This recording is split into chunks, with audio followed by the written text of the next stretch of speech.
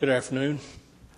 The December 16th meeting of the Oklahoma City Water Utilities will be in order, and the first item on the agenda is the approval of the minutes from the December 2nd meeting. Second. I have a motion and a second to approve the minutes. Are there comments or questions? Hearing none, voting please. Minutes are approved. Next item is the consent docket. Move the consent docket subject to individual consideration. Second. Motion and a second on the consent docket. Are there matters to be discussed separately?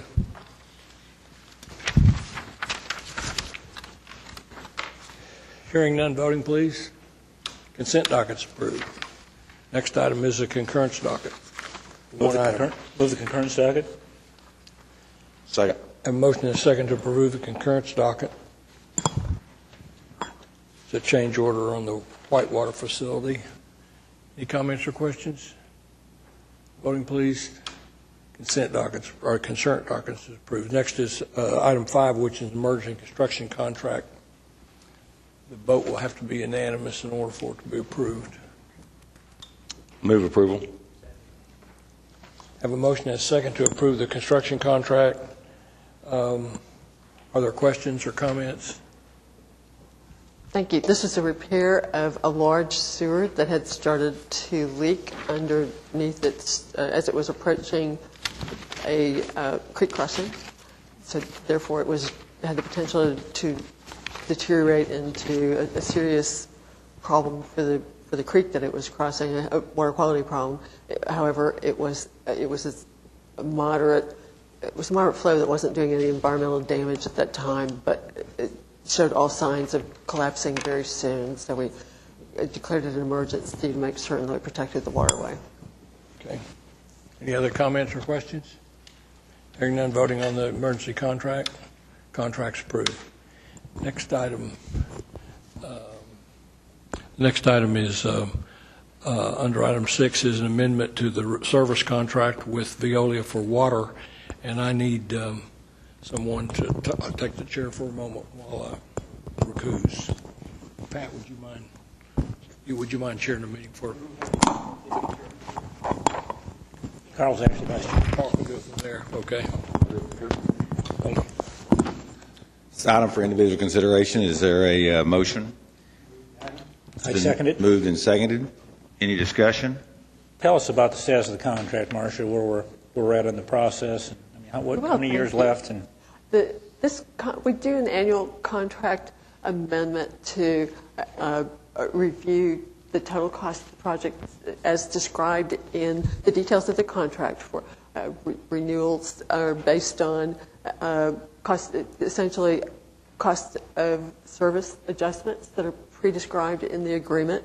In this case, this year, we see a 3.8% increase, which is high compared to recent years. And the reason for that is that we've implemented several new wastewater treatment plant operations. So the cost of power has gone up to handle those additional facilities. The cost for odor control chemicals, which is very important to citizens near our facilities, has gone up. The cost of power, I mentioned the cost of power, and there are more operations personnel present. Normally we get this contract to you a little earlier in the year, but the complex nature of the changes that were made provided for a lot of back and forth with the contracts while you're seeing it at this late date. how many more years do they have? They have about 2 years, if I It goes through saying 16? that correctly. We're hiring someone just now to help us put together the proposals that we will seek. So this is a professional services agreement. Essentially, it's a very complex one. It's one of our largest contracts of its type. We put together, with the help of experts, requests for proposals for the services. We will look at a variety of additional services and pluses and minuses that will be considered by the potential contractors. There are several large firms who could do this work. It is typically limited to very large operations companies because of the size of our operations. And it's 4 wastewater treatment plants, a very large pump station. There are many operations companies in the United States operating small towns for them, but we're in a kind of a different league. Not that we'll exclude anyone. Was this a 6 or 7 year contract? So multiple years. I think this contract has been in operation since about 2003. Will this have an impact on the water rates? It can. The price can go up and can go down.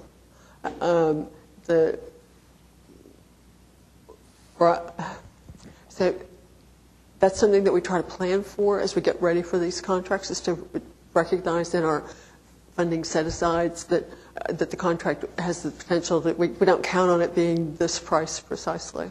I think in our favor, as we go forward, we made a lot of wastewater treatment plant improvements since the last contract, and I think that will serve us well as we go forward, regardless of who the operator is.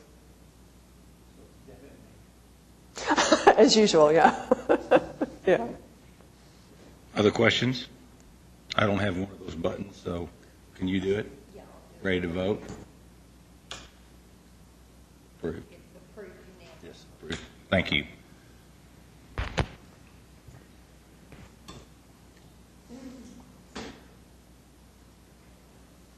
you. The next item is consideration of entering an executive session. I do think we do not need executive session. Is that right? Will we strike the item? Have a motion to strike, and with the second, voting please. That matter is stricken. Next item is items from trustees. Pat? Mr. Chairman, I missed a question on one of the projects. We voted before I could find my notes. But on this project, it was 3J about we accepted an easement from the Burlington Northern crossing underneath their tracks. We're going to put a 48-inch line underneath there. Are we going to put in 2 48-inch lines so we won't have, in case something happens to the first one, we won't have to renegotiate with the railroads?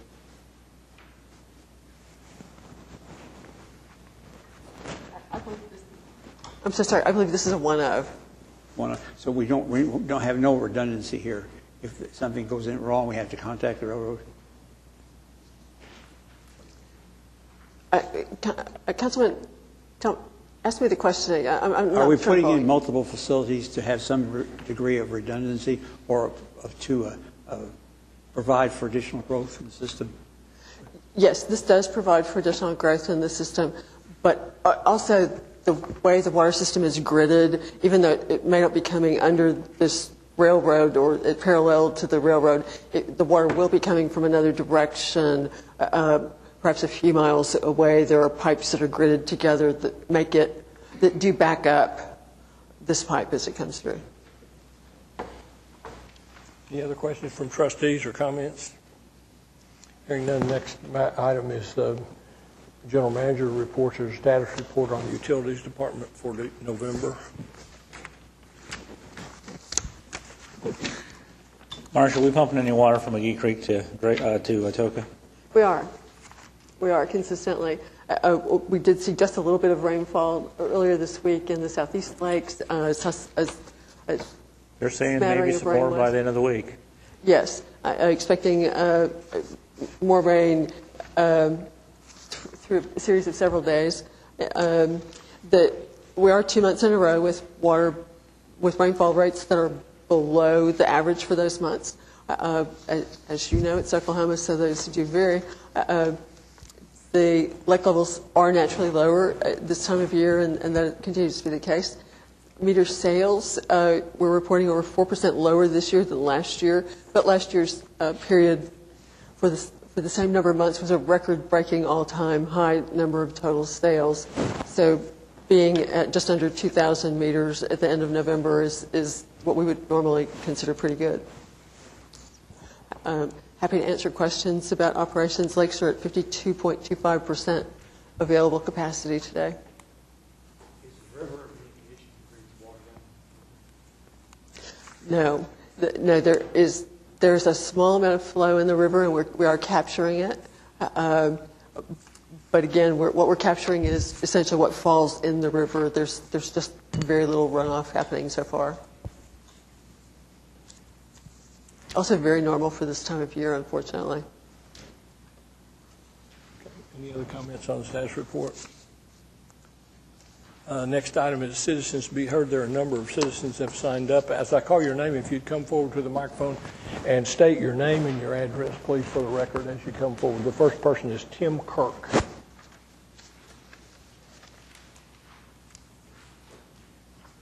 First out the box, can I give you a handout? Sure. Please.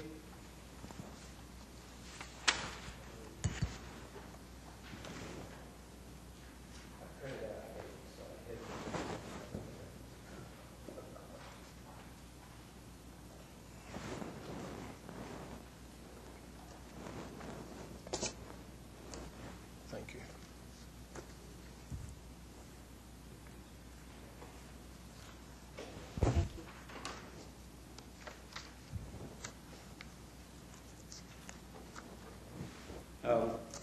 Last time I was here in 1995, and it was for the same reason.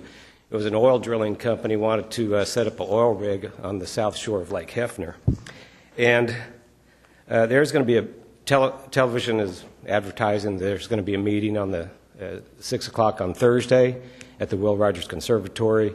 And this has become a lightning rod event for our neighborhood in North Oklahoma City because the presence of an oil drilling rig on the south shore of Lake Hefner seriously jeopardizes the quality of our water. I would like to just kind of go through this, if you will, and just orient ourselves here. Lake Hefner, if you go in there, you travel north on Portland, and it stops right short of the lake. Looks like a bunch of fingers like this. And Hefner Drive is going across like this. Now, the last time this happened, my house is the last street on Portland. They want to drill right there, and then they want to drill right over here, the southeast and the southwest of the intersection of Hefner. They now want to go across the road and over about 1/10 of a mile onto a little peninsula that is now surrounded by water to put this rig. And that's a problem. So that's what's being shown here on this first map. I showed the two previous spots that they wanted to drill, and that was stopped. They said it was within 600 feet of the watershed. Couldn't drill. Just couldn't do it. And the problem is the new drilling site moves even closer into the lake to where it's surrounded by the lake. The next piece of paper here is the Lake Hefner Recreation Master Plan that I've cited here on page 31. The Oklahoma Department of Environmental Quality made a finding in December 2003 that Lake Hefner to have a high susceptibility of contamination. And several steps were taken to preclude water runoff coming into the lake, specifically with Lake Hefner Drive. This is highlighted on page 32. Lake Hefner Drive is designed such that when the water falls, it doesn't go north into the lake. It goes south. The water on the golf course does not run into the lake. This has taken place all the way around. There's a barrier all the way around. This well site, though, just leapfrogs that drive and goes right onto the reservation itself. It's not only within 600 feet of the watershed, it's in the watershed. The next map is on page 33. It shows the elevations at Lake Hefner. And what's interesting here is I've marked with an X the little peninsula that they want to drill, and there's arrows going this direction, which means if that well has any overflow whatsoever, it goes directly into the lake. Next from the report is a talk about the permeability of that land. And that's best shown on this map right here, where it looks like the lake has a series of black blotches all the way around it. Those black blotches mean that it's permeable land. That means they would have to line the entire thing with plastic and put rails up to catch any spill. Any spill in that permeability goes into the lake. And this is a problem. Now, here's what I would like to kind of ask the Water Trust. In 1995, I thought this had been taken care of. I didn't realize that somehow the lines are drawn in all these funny little circles and everything as far as to where they could find a little tract of land that wasn't within this, because When I look at this master plan here, I see the lake, I see all the permeable areas, but I see the actual red border line. It says Lake Hefner Reservation. It's a red border all the way around. That new drilling site and the old drilling sites are within the reservation. There should be no consideration, in my opinion, that anything within this red line would ever get a lease from any oil company for any drilling whatsoever.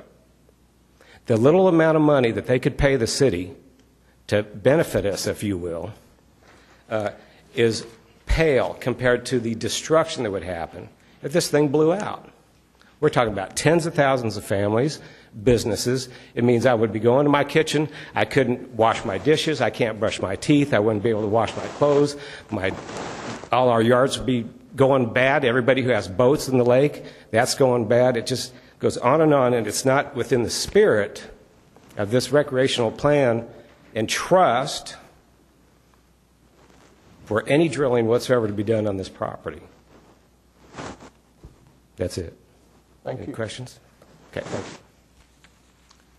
you. The next person is Jenny Woodruff. Again, I'd ask you to give your name and your address before you begin your remark.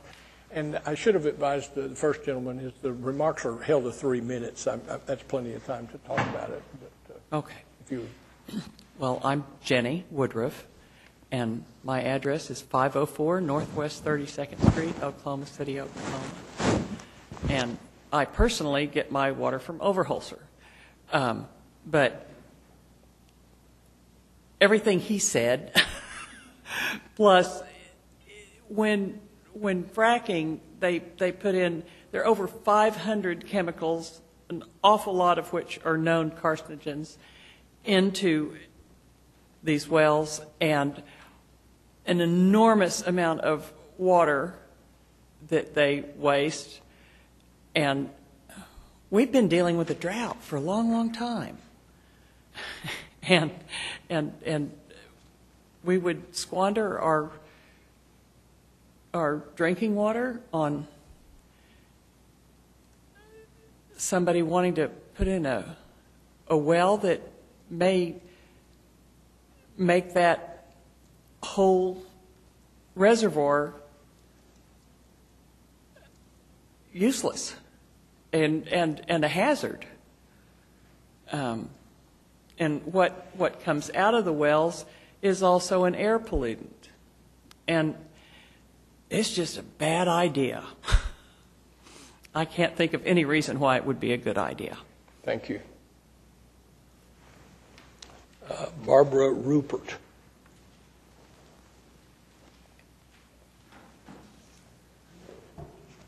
I'm Barbara Rupert. My address is 3917 Northwest 70th Street. So that is the last street before South Lake Hefner Drive. We back on the Greenbelt or the Water Trust property. That is where that includes the pond and the creek or the ditch, whatever you want to call it, where all the runoff goes. And we have become familiar with attempts to develop when we've lived there since '98, so not as long as Kirk, but when they tried to build an apartment on our side and learned a lot about what that area is for. So, but I'm not even wanting to talk directly about the drilling right at this moment. I think other people are probably going to cover the things a lot of my concerns. I'd like to talk about the notice process and this public meeting that is scheduled for Thursday.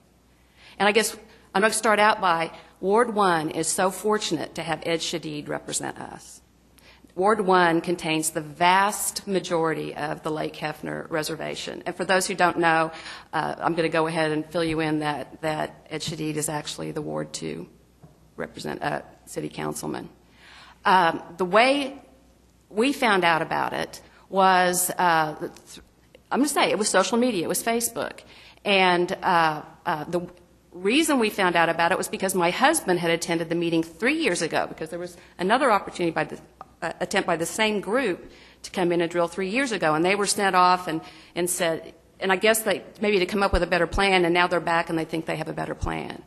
But I don't really remember what happened then. I couldn't go to that meeting, but I do know that this has come out on less than a week's notice for the people who even got notice at all. And the way a lot of people in our neighborhood found out about it was because some people took it upon themselves to leaflet. Because certainly the people who live right on the edge, you would think that they would be notified. And bits and pieces are coming out. This is a complicated issue. The meeting is scheduled for day after tomorrow. I think I found out about it late on Saturday. The meeting is scheduled for day after tomorrow, yes, in the conservatory at Will Rogers Park, which is a large glass building that is pretty much only appropriate for a fairy tale wedding reception. Weddings have a save the date that is 6 weeks. I don't necessarily expect that, but this notice and the way this is being handled is just ridiculous, even before you get to the seriousness of the issues. So that's probably close to my time, and that's what I want to say before I go and find out, hopefully, what the project is. Okay. Thank you. The next one is Kurt Rupert. Hello, my name's Kurt Rupert. I live at 325 Northwest 41st Street. I don't live close to this project, but I feel very strongly about it. I completely agree with the comments that have been made up to now. I had no notice of this until this week. I came over here from work. I mean, I had no idea this was going on. I'm going to be out of town on Thursday, or I would go to that meeting, and so I thought I'll come and talk directly to the board about it. I can't express to you how strongly I object to this board's efforts to reach an agreement with Pedestal Oil Company. I mean, this board is responsible for what is going on here, and this board can stop it. And I think this board needs to take a step back and stop this process. I think if people in the city of Oklahoma City knew what was going on here and that this board was trying to reach an agreement to achieve some financial benefit, that's the only thing I can come up with as a reason why the board would begin to try and reach an agreement to begin with. I mean, it's got to be that you guys want to make some money off the deal. And I understand. I tell you what, I had made up my mind I wasn't going to respond. But I'm going to respond to an allegation that you think me or anybody No, not personally. No, of course not. Done this to make money. No, and I wasn't making that allegation. That's what you said. That's exactly. No, that isn't what I said. Well, we could play the tape. The city of Oklahoma City.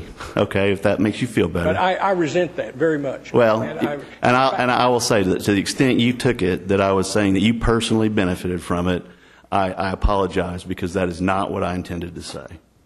But I do think that the city of Oklahoma, I mean, what is the basis? Why do you need to reach this agreement? I mean, you all are the ones in the negotiations. You are the ones that have directed the city attorney to go and reach an agreement with Pedestal Oil Company. Why? Can you answer that? Or you won't answer that? I haven't been involved in any negotiating with anybody. I understand you haven't. You directed the city. You directed the. I called Lisa Hubble earlier today. You want to talk? I'm sorry. I'll be quiet. I have not been contacted by anyone, nor do I think anyone else on this trust has been contacted by anyone. An unsolicited proposal was received by the staff. They looked at the proposal and set a hearing on it and notified us. Well, I got the notice of the hearing the same date you did. Okay. I didn't have anything to do with that. And I resent that kind of, that somehow personally someone here is trying to pull something over on somebody. You know, if there's going to be a public meeting, obviously the public meeting notice worked or you wouldn't be here. I mean, that's what the meeting's for. I'm glad to listen to you, but I'm... Okay, well, I talked to Lisa Hubble earlier today, and she told me that the board had directed the legal counsel of the city of Oklahoma City to enter into a negotiation over an agreement with Pedestal, and that agreement would... And my understanding is there was already a draft agreement reached, that I couldn't get a copy of the draft agreement because this is what she told me. So if I'm wrong, I'm sorry, but I couldn't get a copy of the. Let's be real clear about what's happening here. We've had an unsolicited proposal that came in. Staff thought we should get some input into it and set a public hearing to get some input into it. There's going to be a lot of process. This is going to come back before this trust at least once, if not a couple of times. It's going to have to go to the city council. We're not short on process around here, sir. We have a lot of process that we do with the city of Oklahoma City, and this is going to be part of it. But having public input and having a public meeting is not a wrong thing to do as we start out the process. I haven't made up my decision. You know why I haven't made any decision? Because I don't have any information. I don't have any information to make a decision at this point in time. We're going to weigh the facts and see what comes down the line. But, because you're upset because it's, we had a meeting the week before Christmas, we're not trying to railroad anything through. You can't do it the next week because it's Christmas. You can't do the week after that because it's New Year's. I mean, we're just trying to get to start the process, start the discussion. Okay, I was told by Lisa Hubble that she thought that the agreement would be presented to you. In other words, the agreement that had been reached with, and I understand when you reach an agreement that it still has to be approved, it has to be approved by the board, it has to be approved by the city council. I understand that. But that the agreement that's being negotiated would be presented to you all on January the 6th or January the 20th. And that's not a lot of time, between here and there. So I'm sorry, I am going to make my comments, and I apologize. I'm not trying to offend anybody. I'm not trying to create animosity between you all. And I'm a citizen of the city of Oklahoma City. I hope, and I think I do believe you all, serve us. That's your place. We want your input. Right, and I'm trying to give it to you. Process as we go forward. Okay, and I'll try and give it to you. I will tell you that I think that whatever the benefit that would be achieved from reaching an agreement with Pedestal here is far outweighed by the cost to the recreational use alone of the trail system out there. And I do think that whatever they attempt to do in terms of mitigating, the risk of environmental issues, mitigating any kind of interruption to the trail system around, is not worth it. In other words, this is a bad decision. And I understand that you all are in the preliminary stages of it. I appreciate that. I also appreciate that I couldn't go to the meeting on Thursday, and I felt like I needed to come here and tell you all. And I don't think that I'm alone here, incidentally. I've talked to many, many people that I interact with on a daily basis. And to a person, I have not talked to anyone who thinks this is a good idea. So that'll be my comment. Great. Thank you. The next item, the next person signed up to speak is Troy Eicher. Good afternoon. I'm here to discuss the drilling as well. Just some comments. That is the main source of drinking water, possible contaminations. What are the alternative plans if it is contaminated? Heavy equipment being in there to do the installation, deterioration of the roads, disturbance of all the wildlife in the trails. 3, it will be an eyesore for all the people that walk the trails, jog the trails, have picnics, do all kinds of activities out there. As an example, oil spills, Exxon Valdez, BP Halliburton, and also the property values decrease. Thank you. Appreciate your time. I don't think there are any other matters on the agenda. Have a motion to adjourn?